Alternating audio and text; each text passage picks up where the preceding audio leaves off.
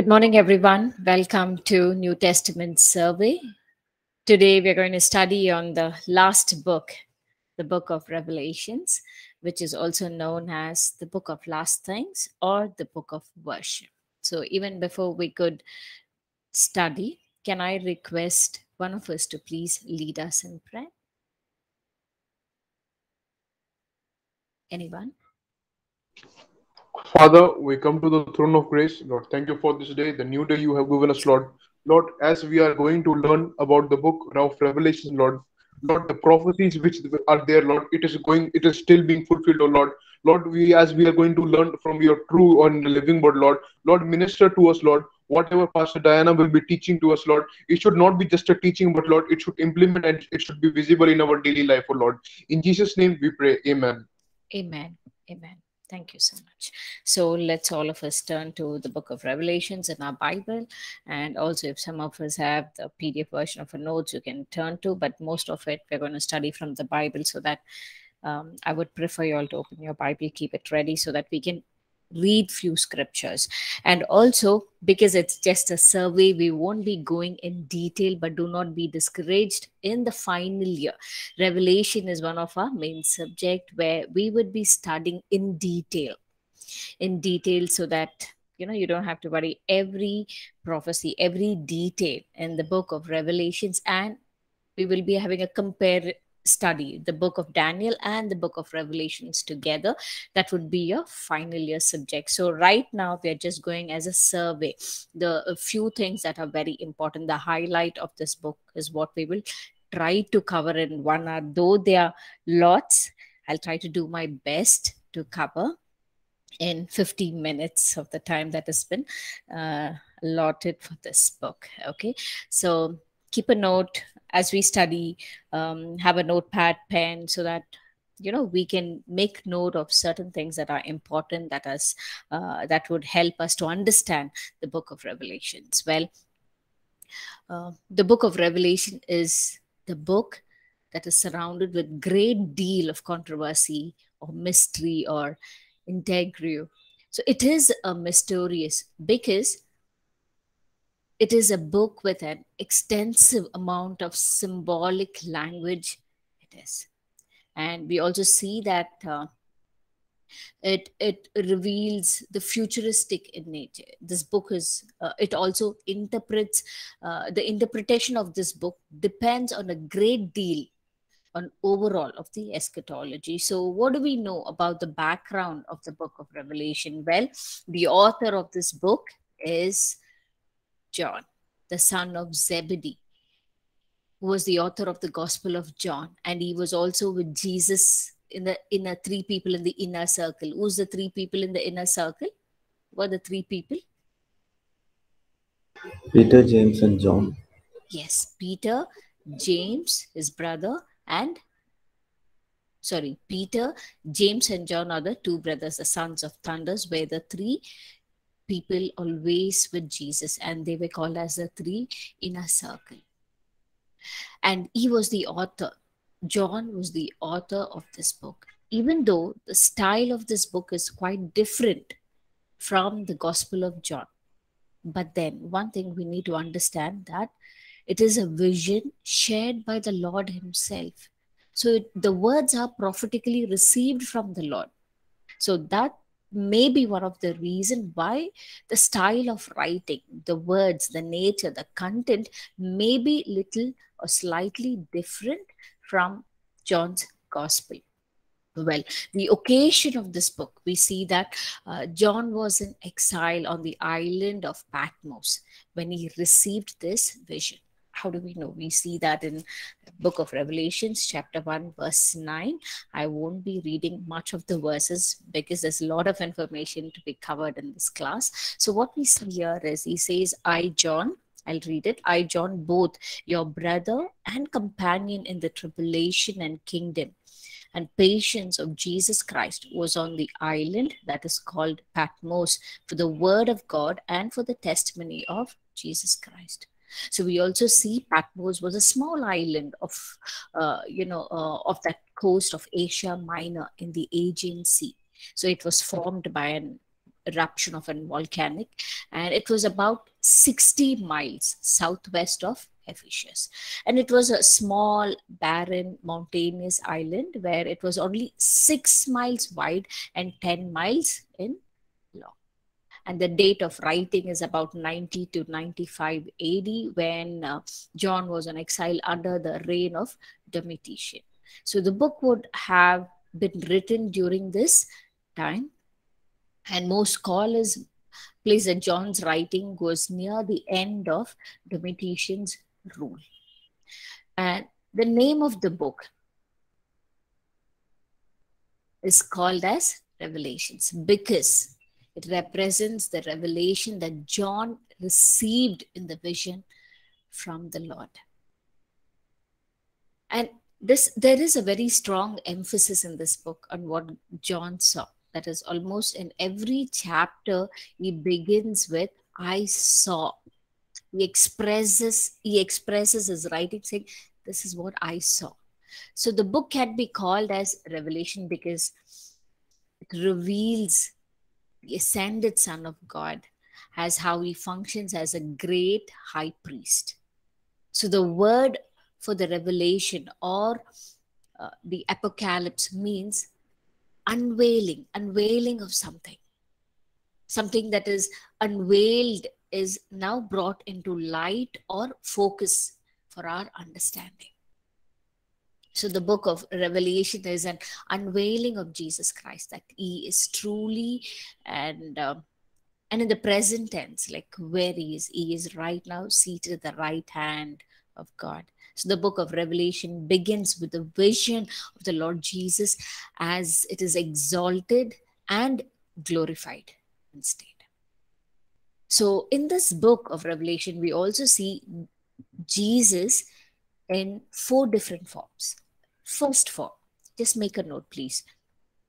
We see that, can I request one of us to turn to Revelation chapter 1, verse 9? If we can be very quick, we can try to complete as much as possible. First point, just make a note, Revelations 1, 9, somebody turn to. Second point is from Revelations chapter 4, verse 1. And third point, Revelation 17, verse 1. Fourth point, Revelations chapter 21, verse 9. So if 4 of y'all, if y'all have taken it, can we go with the first, Revelation chapter 1, verse 9, please? Revelation chapter 1 and verses 9. I, John, your brother and companion in suffering and kingdom and patience, endurance, that ours in Jesus, was on island of Patmos because of the word of God and the testimony of Jesus. Thank you. So what we see here, we also see in chapter 3, verse 22. Okay, where it says, he who has an ear, let him hear what the Spirit says to the churches. So we see that the great high priest is ministering among the churches. So this image of Christ represents him as the head of the church, as our great high priest. The first point is Jesus been represented as the great high priest, as the head of the church. Now the second point, can I request one of us to turn to chapter 4, verse 1?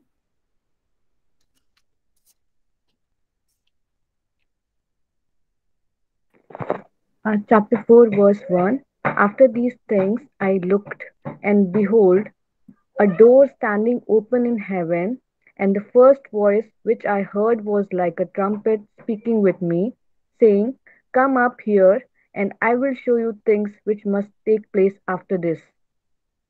Amen.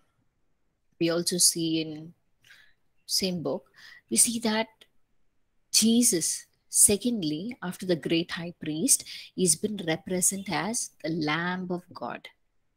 Lamb of God who provided for our salvation. So he is the one who is worthy. He is the one who opened the seals, and he is the one who offers up incense for his people. Further down, when we read chapter 16, verse 21, we see that. So first one was the great high priest, who was the head of the church. And second was Jesus represented as the Lamb of God who's provided for our salvation. And he is worthy to open the seals. And also we see that he is the one who offers up incense for his people, that is, intercedes for his people. So with that, we will move on to the third point. Okay, just remember all these points. Third point, chapter 17, verse 1. Chapter 17, verse 1. If you're ready, please go ahead. Revelation chapter 17 and verse 1. One of the seven angels who had seven bowls came and said to me, I will show you the punishment of great prostitute who sits on many waters. So here it calls us harlot. Harlot is who? Who does it represent in the book of Revelations? Okay, we'll come to it later. We're studying about Jesus right now. I'll come to that point later. So here we see Jesus has been represented. We also see in chapter 21, verse 8, okay, both 17, verse 1 and 21. Chapter 21, verse 8, we see that Jesus has been revealed as the King of Kings and the Lord of Lords, who conquers over all. So what does it mean? He is the one who comes riding on a white horse to execute judgment. So the first one, what did we see Jesus as? The first point? Anyone? First point. High priest. Jesus as the great high priest. Second one, we see Jesus as? Anyone from this class? We saw Jesus as the Lamb of God who provided for us as a salvation. Third point, we see as Jesus as the King of Kings and the Lord of Lords. Yes, sir. Thank you. Okay, please remember these 3 points. Okay, now the fourth point, Revelations chapter 21, verse 9. Revelation chapter 21 and verses 9. One of the seven angels who had seven bowls full of seven large plagues came and said to me, Come, I will show you bride, the wife of the Lamb. Thank you. We also read in chapter 22, verse 20, says, He who testifies to these things says, Surely I'm coming quickly. Amen. Even so, come, Lord Jesus. So what we see here? We see Jesus, the fourth point. So Jesus has been represented as the bridegroom who's ready to receive his bride. So the fourth point is we see Jesus as the bridegroom who's ready to receive his bride. So now, can we emphasize on the 4 points that we covered? What are the 4 representation of Jesus in the book of Revelations? First point, anyone from the class?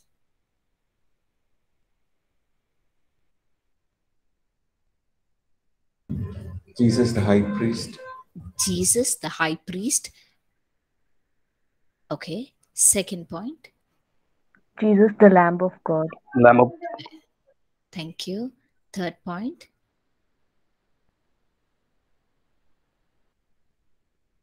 Jesus is the King of Kings. Yes. Third point, Jesus the King of Kings and the Lord of Lords. Fourth point. The bridegroom. Yes. Okay. The first point, the great high priest who's ministering among the churches. Second point, the Lamb of God who's provided for our salvation. Third point, the King of Kings and the Lord of Lords, and who conquers over all. Fourth point we see is the bridegroom who's ready to receive his bride. See, these are the 4 representation of Jesus in the book of Revelation.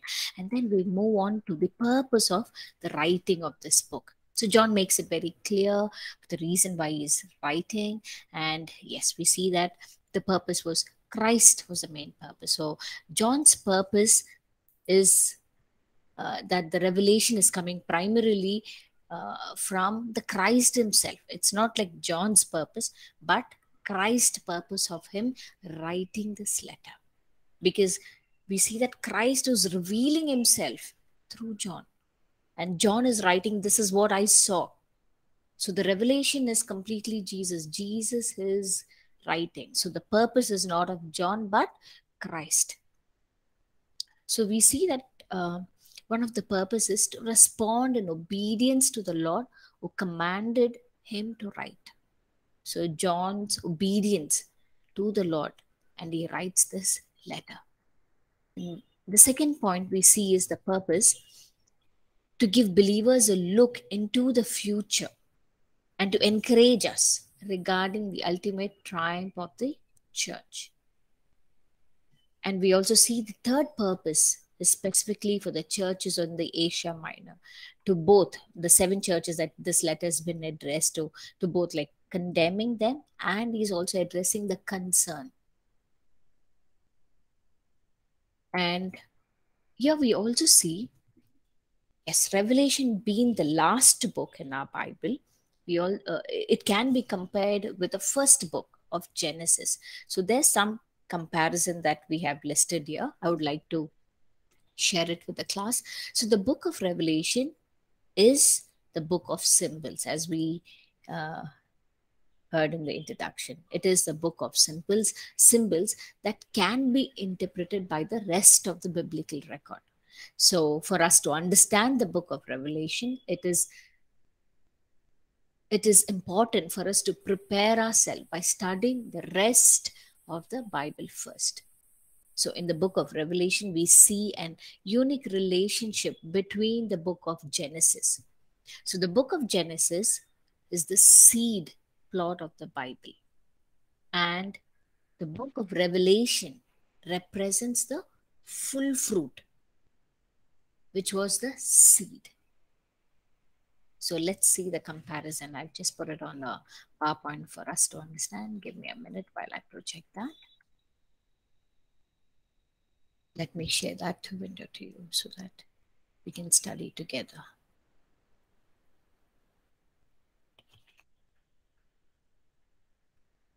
Okay, here's the unique relationship with the book of Genesis. Everyone can see this page? Can everyone see this page? Yes, ma'am. Okay, thank you. Thank you, Anita, for confirming. See, we see Genesis and here we are seeing Revelation. So we see the first one, the first heaven and the first earth. And in the Revelation, we see new heaven and the new earth. And in Genesis, we see the sun and moon were created in chapter 1, Genesis. And in the book of Revelations, we see there is no need for sun or moon because we're having the Lord himself with us. His brightness is enough for us to indwell in his presence. Here we see the first Adam and his bride.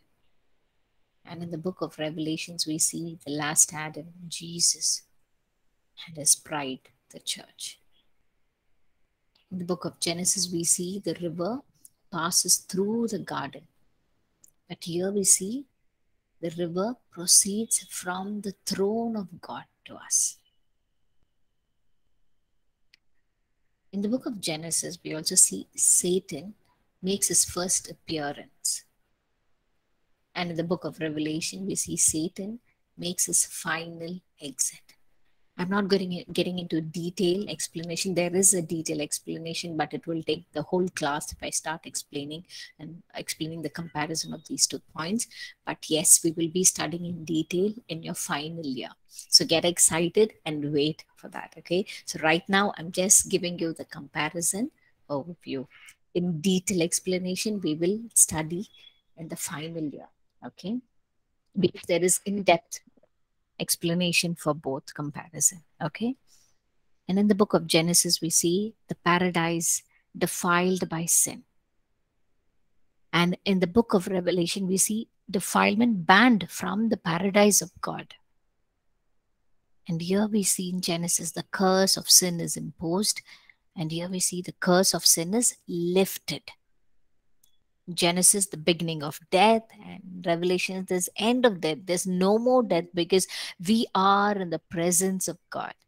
And in the book of Genesis, we see the sorrows and tears result from sin. And in Revelation, there's no more sorrow, no more tears because it's wiped away. We have the bridegroom himself with us. Bride itself with us, sorry. And we have the redemption promised. And here we see the redemption is completed. In the book of Genesis, we see man been driven from paradise. And here we see the restoration. The man has been restored back to paradise. And in the book of Genesis, we see that man denied access to the tree of life.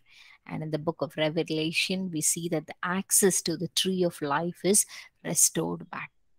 So whatever was lost in the book of Genesis, we see the restoration being complete in the book of Revelation.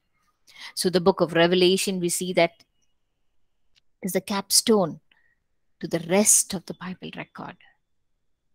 Yes, it is the eternal purpose of God has been declared in the first 2 chapters from Genesis. And the eternal purpose of God is completed in the last 2 chapters of the book of Genesis. Sorry, the book of Revelation. It was started in the book of Genesis and it ended in the book of Revelation. It was completed in the last 2 chapters of the book of Revelation.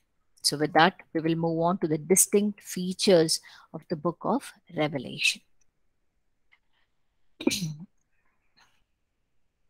So what are some of the distinct features of this book we see? First is the book of Revelation tops the list of the number of things like the use of the Old Testament reference and allusions.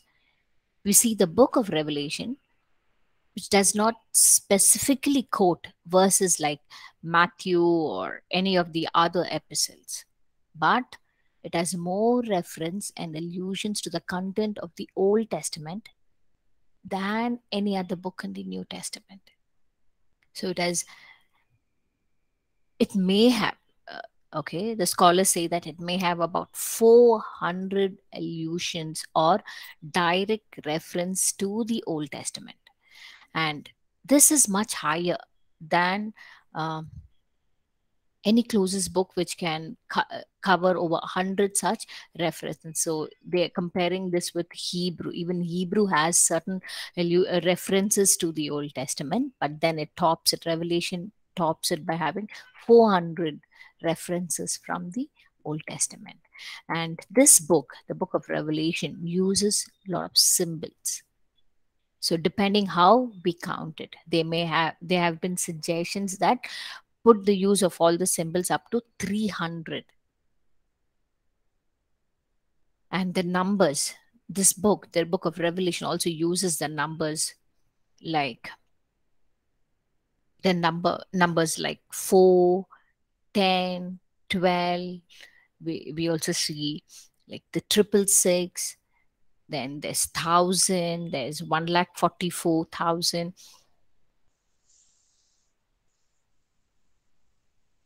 Then there's some numbers like 10,000 times 10,000. And one of the most prominent numbers that we see in the book of Revelations is the number 7. The number 7. So what is that? Can anyone recollect what are the 7? Some of the number 7 has been mentioned in the book of Revelation. Can you list something that you have heard or you have come across when you have read the book of Revelation?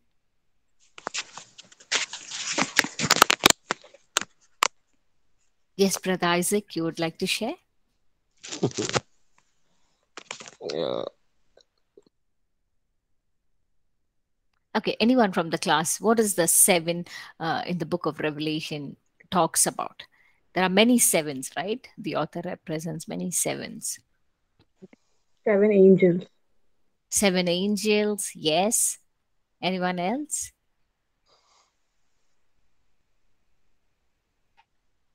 In the first 3 chapters, we see 7 churches. Then we also see 7 lampstands, 7 stars, 7 spirits. And then again, we see the talks about the 7 seals. And then we see the 7 trumpets released. And we see 7 thunders, 7 heads, 7 diadems. And yes, we also see 7 bowls, 7 mountains. Yeah, there's some things like this has been revealed of each 7. So,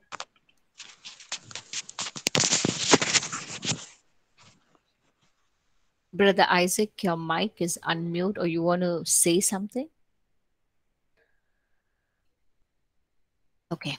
So, in addition, the book of Revelation invokes 7 blessings on the people of God. 7 blessings. I thought this would be very important, and I've mentioned them. Just give me a minute while I present that. Can you all see the 7 blessings? Yes. Can I request each one to take up those scripture verses so that we can read? Revelations chapter 1 verse 3, Revelations 14, chapter 14 verse 13, Revelation 16 verse 15. Each one, please take up those scriptures so that we can read out all these 7 blessings over God's people. Revelations, Please go ahead, Sid. Revelation chapter 1 and verses 3.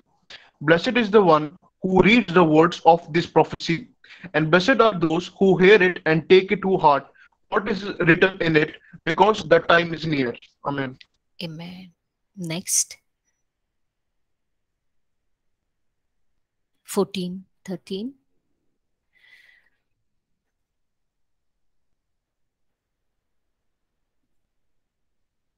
Next person, please turn to Revelations 14 verse 13. Revelation 14 verses 13.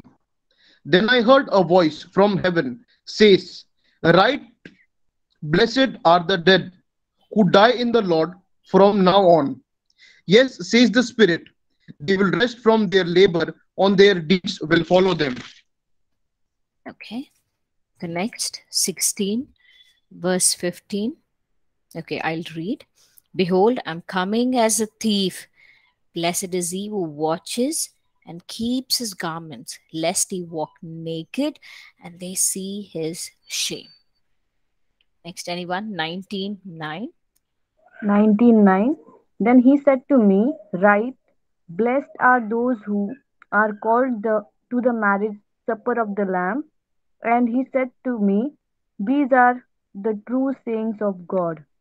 Amen. Next, chapter 20, verse 6. Blessed and holy is he who has part in the first resurrection. Over such a second death has no power, but they shall be priests of God and of Christ, and shall reign with him 1,000 years. Next, anyone else? 22nd, verse 7. 22nd and verses 7. Behold, I am coming soon. Blessed is he who keeps the words of prophecies in this book. Amen. Verse 14 from the same chapter. Verse 14.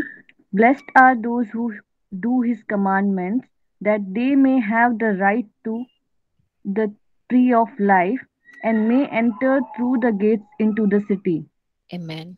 So we see all the 7 blessings in the scripture. First, we see the blessed are those who reap and keep the words of his prophecy. The second, we see blessed are those who die in the Lord. Third, we see blessed are those who watch and keep themselves pure. Fourth, we see blessed are those who are called on the marriage supper of the Lamb. Fifth point, we see that blessed are those who have a part in the first resurrection. Sixth, we see the blessed are those who keep the words of this prophecy, who honor every word of this book and keeps it. Seventh, blessed are those who do his commandments. Very important. So let me stop presenting this. Let's go here. We also see the book of Revelation gives us a report card to the 7 churches in Asia. So what is it? So these 7 churches were located on the major Roman road. And if the person bearing the letter started at Ephesus and traveled north to Pergamum, turning east to Thyatira, and continued toward the south, I think they would touch the churches in the exact order in which it is appearing in this book of Revelation. So let's see. So in the book of Revelations, let's turn to chapter 2. Okay, it talks about the 7 churches. Here we see it's talking about the first church in the Ephesus. It addresses to the angel of the church of Ephesus. If you see from chapter 2, verse 1 to 7, it talks about the positive about the church. It says, you're very hardworking, morally pure, you have a good doctrine. At the same time, negative. What is the negative report? It says, you have forsaken the first love. You have forsaken the first love. And what was the response? There is a response that has been demanded from this church. That is, repent. Remember, you need to repent and do as you once did. Get back to your first love. And if you do that, what is your reward? The reward to overcomers will eat of the fruit of life. You will eat the fruit of life. That's in verse 7. So with that, we will move on to the church in Smyrna. That is from chapter 2, verse 8. 8 to 11, we see to the church of Smyrna. So there is a positive report of this church where it says, you're spiritually rich, suffering for faith. You have suffered for faith. There's no much of negative report in this, but what is the response that has been demanded from this church is, be faithful unto death. There is something that this church need to remember is to be faithful, because there is a persecution, but then be faithful unto death. Okay, remember as we are studying, I was talking about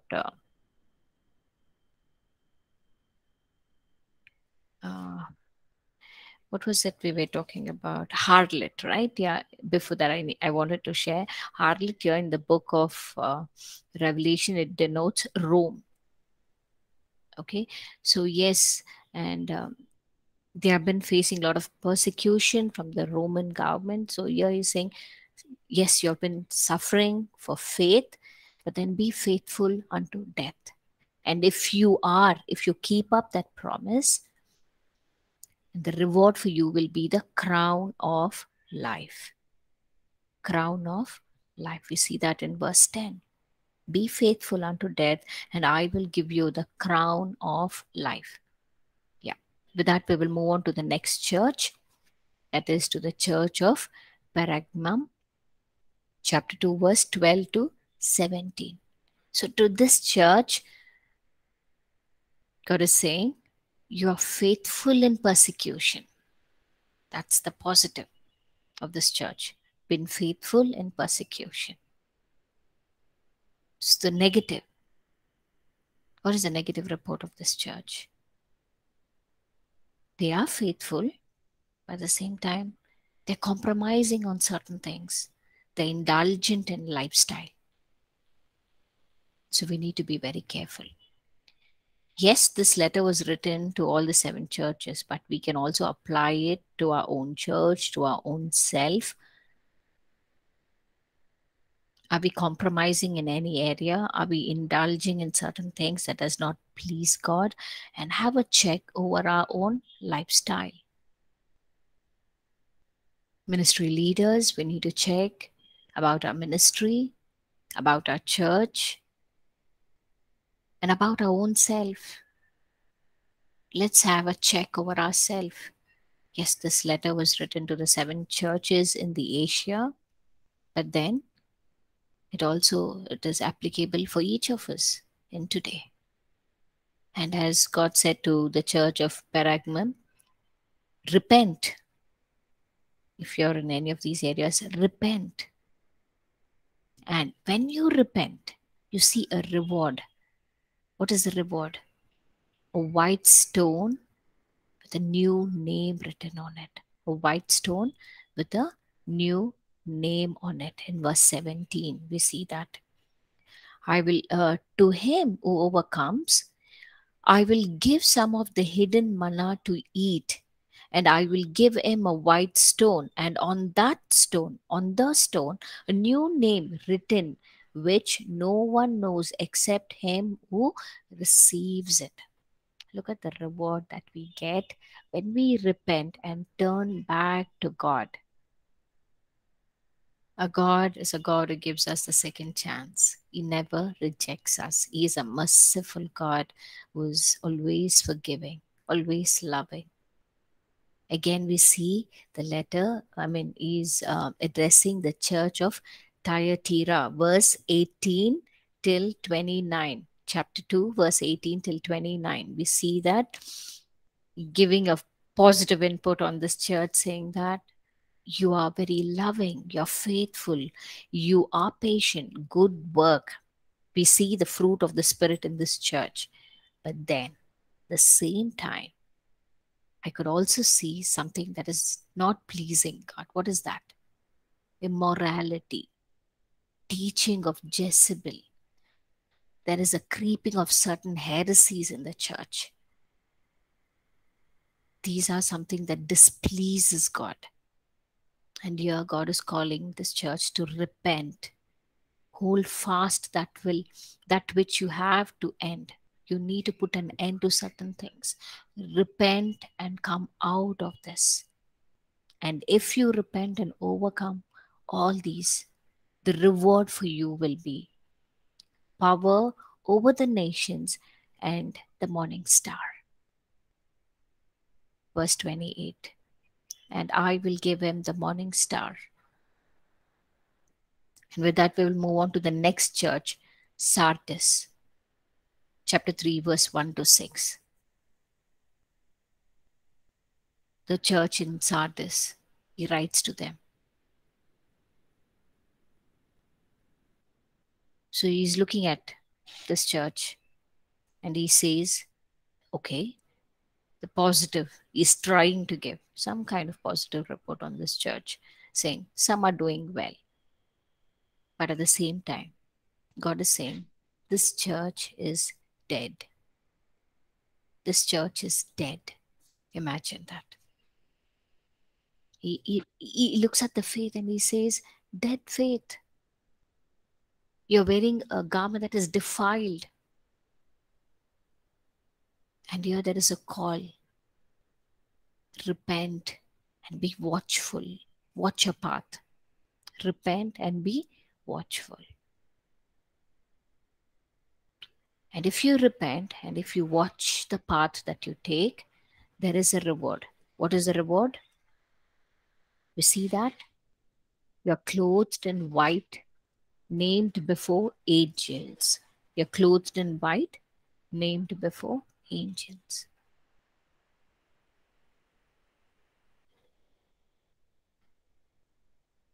Now with that, we will move on to the 6th church.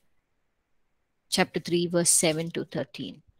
The church of Philadelphia. He's looking at this church with a heart of gladness. He says, the church that is faithful. Church that is faithful. Faithful to God. And I don't see there's anything negative in this church. I think we all need to pray and ask God, God, help our ministry, help our church, help ourselves to be in this place like how the church of Philadelphia was pleasing to God, who did the things that pleases him. They kept watch over themselves. that they may not give in to any kind of indulgence, any kind of immorality. They kept themselves faithful to God. It's not that they didn't face any persecution, but in spite of all, they were faithful to God. And here, God is asking this church, preserve, keep doing what you're doing. Preserve yourself.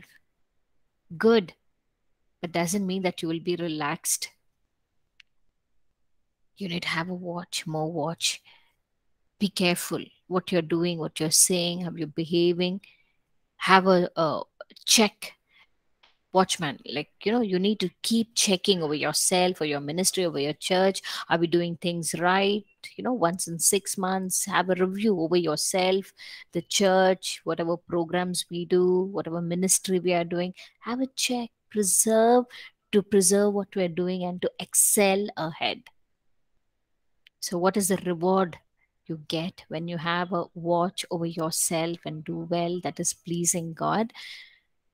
We are kept from the hour of trial, and we have been made a pillar with a new name.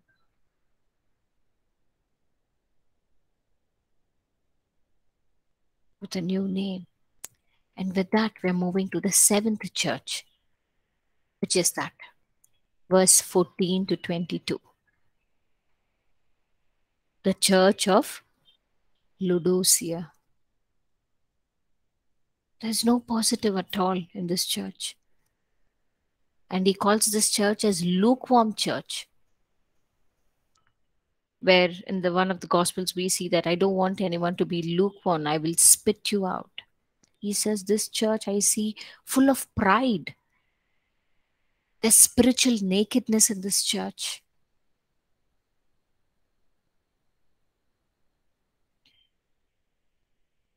Verse 16 it says, so then, because you are lukewarm and neither cold nor hot, I will vomit you out of my mouth. 17, because you say I'm rich, I've become wealthy, and and have need of nothing, and do not know that you are wretched, miserable, poor, blind, and naked. 18, I counsel you to buy from me gold, refined in the fire, that you may be rich, and white garment, that you may be clothed, that the shame of your nakedness may not be revealed. And anoint your eyes with eye salve, that you may see. 19, as many as I love, I rebuke, I chasten. Therefore be zealous and repent. Your God is saying, because I love you, I'm bringing this rebuke and correction in you. I want you to repent. Be zealous on God. Check yourself. Come out of your pride. Come out of your spiritual nakedness. Humble yourself so that you will receive the reward. And what is the reward when they repent and humble themselves? What is the reward? We see the reward in verse 21. To him who overcomes, I will grant to sit with me on my throne, as I also overcame and sat down with my Father on his throne. 22. He who has an ear, let him hear, that the Spirit says to the churches. So what we see here, sit on throne with Jesus. That would be the reward for each believer, each church, each ministry who checks over and watches and repents and overcomes from their sin or from the wicked ways or from the lukewarmness or from the pride or spiritual nakedness, whatever may be that we are in. If we repent and overcome those areas, and those things pleases God. And he's a God, been merciful, been forgiveness, who's ready to forgive. He restores us back to God. He restores us back to God and makes each of us, our ministry, our church, to be seated on the throne with Jesus. So each of us are seated on the throne with Jesus when we repent, when we turn to God. He's ready to forgive and restore us back to that first love. Restore us back to that relationship that we were intended to have with God. So it should be so these are some of the interpretation of the seven churches, and it's been, yes, and prophetic and condition of the churches during the church age, but we can also apply it for our own time according to the area that we may be going through, and we can change, we can overcome, because that is the demand that has been placed on the churches. And when they repent, they also see the reward. So when we repent, we will also see the same reward to each of us in our ministry, in our church, in our individual, in our own life. Yes, we also see that the book of Revelation is the book of worship. We are to worship God and not worship the beast. We see that in chapter 9 onwards, 9, 13, or 9, 11, and 13, 14, 16. Some of these chapters quotes about the worship of the beast. Here we see that God is interested in measuring the worshippers. How are we worshiping? God is asking us to worship with all our heart, mind, and soul. And strength? Are we worshiping God in that way? So in Revelations, chapter 5, we see that then I was given a reed like a measuring rod, and the angel stood saying, "Rise and measure the temple of God, the altar, and those who worship there." So there is a measure that has been taken note of, those who worship there. We see in Revelations chapter 1, verse 17, John the apostle worshipped,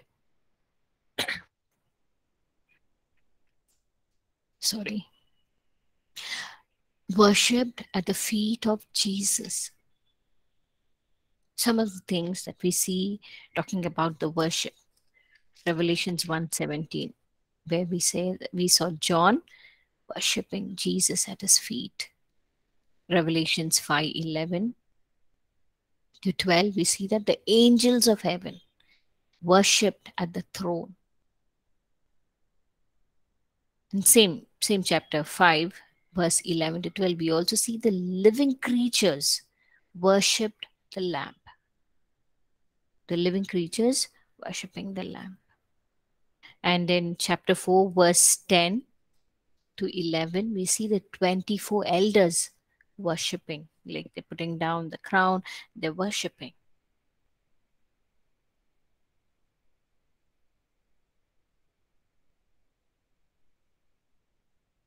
And chapter 14, verse 4,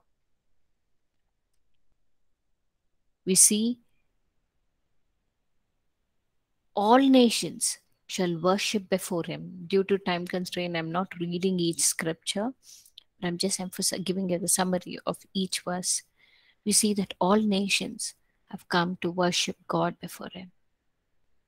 Chapter 5, verse 13, we see that every creature which is in heaven and on earth and under the earth, and such as are in the sea, and all that are in them, I heard them saying, very important, just listen to this. What are they saying? Blessing and honor and glory and power be to him who sits on the throne and to the Lamb forever and ever.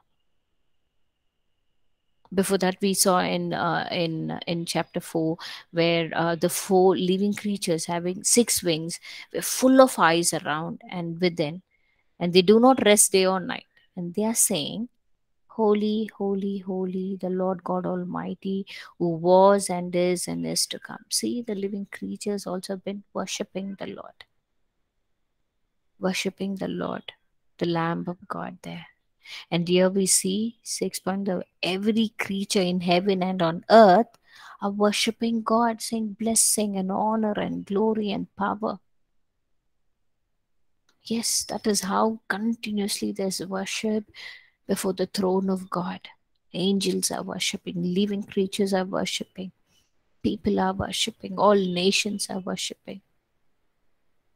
And lastly, in verse 22, chapter 9, let me turn to 22. chapter 22, verse 9, it says, "Then he said to me, see that you do not do that. For I am your fellow servant and of your brethren, the prophets, and of those who keep the words of this book, worship God." Listen, those who keep the words of this book, what they do? They worship. So what we are supposed to do? We're supposed to worship God. So what do we see? The different types of worship. John worshipping Jesus at his feet. We see angels in the heaven worshipping at the throne.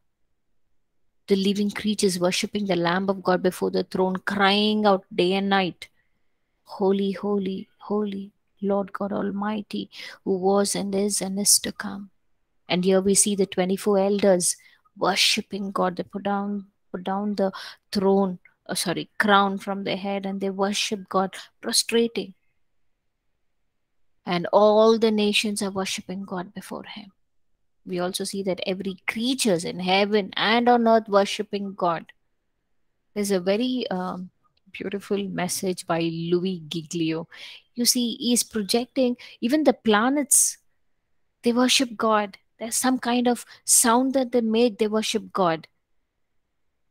And even the mammals, like the dolphin, they worship God. They sing to God. And he's got some research he's done, and I'm not too sure. It's been very long back. I watched this video, this sermon by Louis Giglio. You can go on YouTube and see. Yeah. It's a very beautiful message. I would encourage you all to check on that. If this had in my mind, I would have prepared and I have shared the link with you all. Or I will put it on the Google Classroom. You all can take a watch of this message. He says, even the cell, God had this plan of cross even before the foundation of the earth. And, some cell he researches, and he says the mark of cross is there in that. And he also represents that everything, the creator in the universe worshiping God, and also the creatures like the mammals, the fish and the sea, they sing to God. The creation cries out to God. They sing, they worship him. And how much more you and I, who have the wisdom of God, who have the sense, how much more we need to worship God, because we are the created being.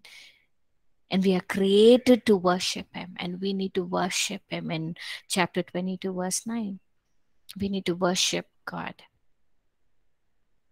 So the book of Revelation leaves us with a great hope. What is it? We see that, we learn that the perfect, sinless, because there shall be no more curse. I would like to read Revelations chapter 22. Can I request one of us to read Revelations chapter 22, verse 3 to 5? This will be our last verse. I know we have exceeded our time. Just give me 2 minutes. We'll finish. Revelations chapter 22, verse 3 to 5, please.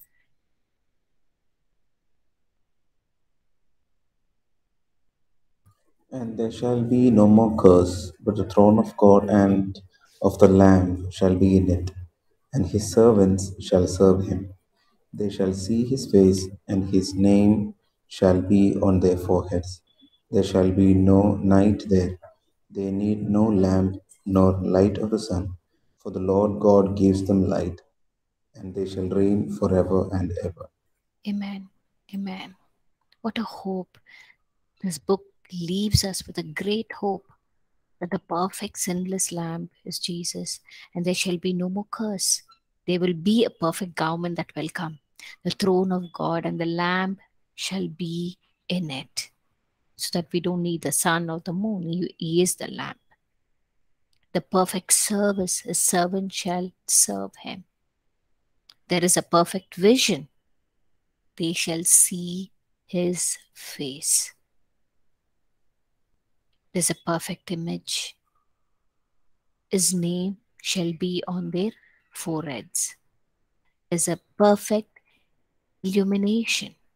Why? Because the Lord God gives them light. And there's a perfect hereafter, because they shall reign with him forever and ever. This is the greatest hope that we have. We read the book of Revelations, and it is a very beautiful book that we can understand only by the grace of God.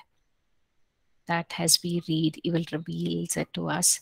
The Holy Spirit who is within us will teach us, will give us the understanding as we read. So, with that, I'll end this book and open to the class. If there's anything that you would like to add, share, please go ahead, and we will take time to pray and end this book with a word of prayer.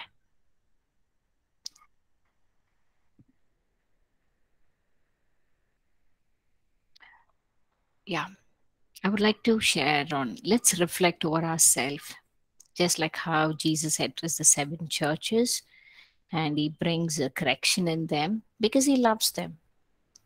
Because He loves them, is bringing correction in them. The same way God loves each of us. And the ministries, the churches are not ours. It has been given by God. Everything belongs to Him. So He wants to see it been perfect. Okay, so because God loves us, He tries to correct us. He tries to chastise us. So let's be open for God to correct us. If we are in that place, allowing God to correct us, that means we are in the place of safety. Allowing God to correct us, allowing God to change us, allowing God to be more like Him. Yes, it is a process because we are not perfect, but then we need to come to a place where we humble ourselves and say, Lord, have a watch, change my heart, just like how even David prayed. Look at my heart and cleanse me, make it new, make me more like you. So each of us need to come to a place where we submit ourselves. Just like how the 24 elders humble themselves, remove their crown. We need to do that as a leader of the ministry of the church. Humble ourselves to the presence of God. Allow Him to correct, change, chastise, and help us to repent and overcome so that we can receive the reward from God. So today, as we study the book of Revelations, yes, we need to allow God to correct us so that we can repent, so that we can change and be in a place to receive His reward. And as we receive His reward, we also have great hope that is this book gives us, that we would be with God, we will be seated in Christ at the right hand of God, and we don't need anything else, because God Himself is going to be our light, our salvation, a protector, a provider, where we can see Him face to face. The book of Revelation says those who are pure at heart can see God face to face, where we can see His name shall be written on our forehead. And there are no more curse, no more weeping, there is no more tears, there's no more sorrow, there is no more death, there's only life eternal in Him. Okay, and it is a promise that God is given to us, and we receive it in Jesus. So with that, I end this session. If there's anything that you would like to share, please feel free. If not, we can get into a time of prayer.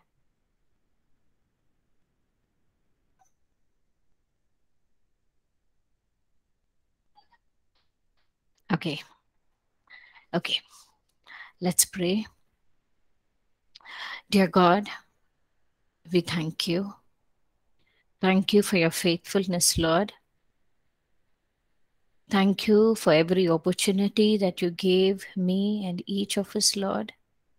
We may not be worthy, Lord, but you, by your grace, you chose to use each one of us, Lord.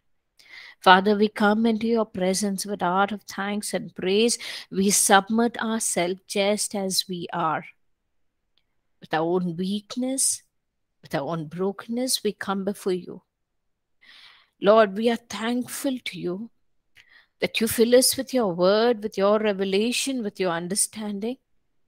And as you promised your servants, Lord, that you will use us in spite of our weakness, in spite of our challenges,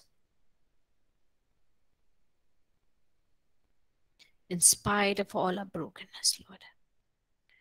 No matter how we are, Lord, you are faithful. The God who lives in each one of us are faithful. You will minister to us and to others, Lord. You are the God who will put your word into us, and you will speak to each of us, Lord, in the way that we could understand, oh Father. Lord, I thank you that you were faithful enough in me, that you gave me the strength to take this class from the book of Genesis to Revelation, Lord. You enabled me to interpret, to teach, to reveal what you want to reveal to them. Thank you, Father. Thank you for everything.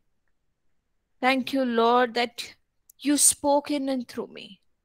Thank you, Lord, that you were exalted in each and every book, Lord.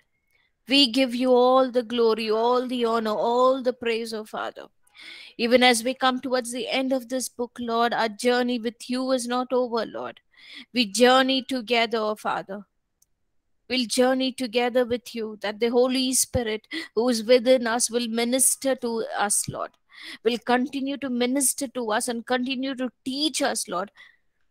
Thank you, Father. Thank you that you are the faithful God. You are the God who puts that passion, that fire within us, gives us the zeal to know more about you, Lord. Even when we are dry, when we are far, Lord, when we are fallen, you never give up on us. I see that you have walked in me. You have uplifted me. You have strengthened me, Lord. In all my weaknesses, oh Father, I see that you have carried me through. I see that the hand of grace that was on each of us, Lord. And your promise is that you will never leave us nor forsake us. You will journey us together. The Lord who started the ministry, the Lord who started the church in each of us. I see that the Lord is saying that He is faithful enough to strengthen us and to lead us and guide us. Do not be worried about your leadership skills within you. The Lord who's in you will lead you. The Lord who was with Moses is the same Lord who's with each of us.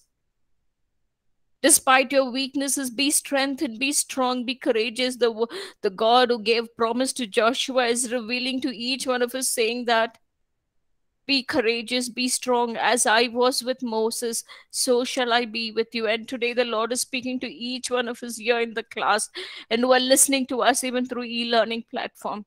God is saying, I'm strengthening you. I'm leading you. As I was with my servant, so am I now. I am the God who's Alpha and Omega. I am the beginning and the end. I am the Lord who chose you. I have called you. And I will teach you and I will lead you. You are not alone in this journey. Don't look at your weakness, because I am the great God, the God of all wisdom. The source of all wisdom is within you. The scripture says the fear of God is the beginning of wisdom and the knowledge. Look up to God, the source of all wisdom and knowledge. And here God is saying, be bold, be fearless. If I could do great and mighty things to the simple disciples like Peter, James, John, who were the fishermen, they didn't have any knowledge. The same God is saying, I will give you the courage and I will give you the boldness. And when you stand in my presence and speak, it is me who speaks in and through you. And this is the promise that God is giving each of us, that we will be the mouthpiece of God. Receive it in Jesus' name. Amen.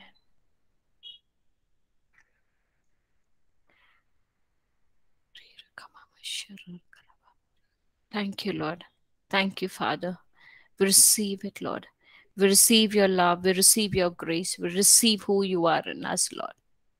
Thank you, Father. Thank you, Lord. In Jesus' name I pray. Amen. Amen. Amen.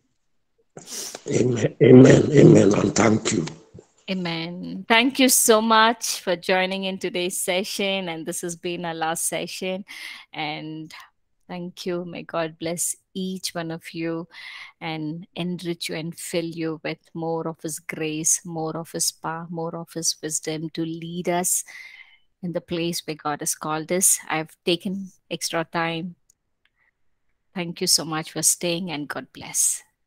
And yes, I will create the assignment and I'll post it. Request you all to please upload the summary of each and every book, write it in your own words, either in Word document or PPT, and post it. And these assignments are only for the online students. For the e-learning, it is different. We will put it on the e-learning platform. Thank you so much. God bless. See you all. Bye. Thank you. Thank you for being a blessing. Yeah. Thank you, ma'am. Thank you. Thank you, and God bless you, Pastor Diane. Thank you, brother. Thank you. Yes, thank you. God bless.